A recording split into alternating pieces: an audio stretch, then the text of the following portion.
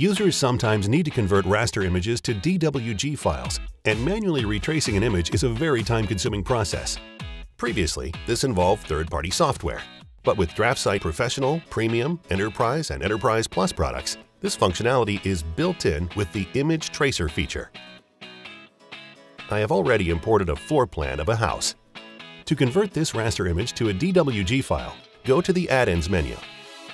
Select Image Tracer and choose the profile that best suits your image. In this situation, I am selecting Floor Plan High Quality High Res Image. Next, highlight the image, and the conversion will take place in a matter of moments.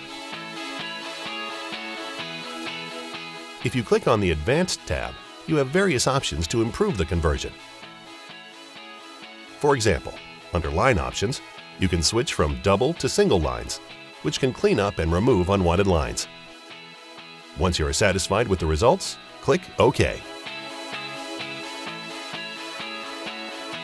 If you're happy with the converted image, you can delete the original image file.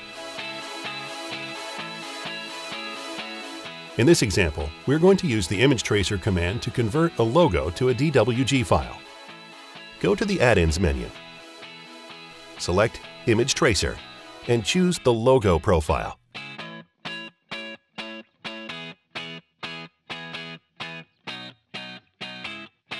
Highlight your logo, and the conversion will take just a moment to complete. You can change the transparency of your original image to make it easier to see the converted data.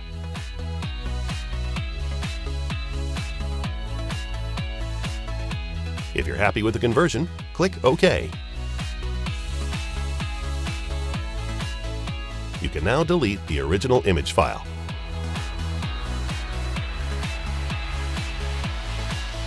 The Image Tracer command can easily handle complex images. In this example, we are going to convert this 3D gear image to a DWG file. Go to the Add-ins menu. Select Image Tracer and select the desired profile.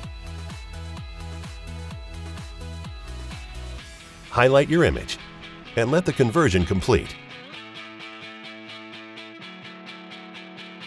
Rather than change the transparency on this image, we are going to click on the Hide Image option to view the conversion. If you are happy with the results, click OK, and you can delete the original image. To learn more about DraftSight Professional, Premium, Enterprise, and Enterprise Plus products, visit DraftSight.com.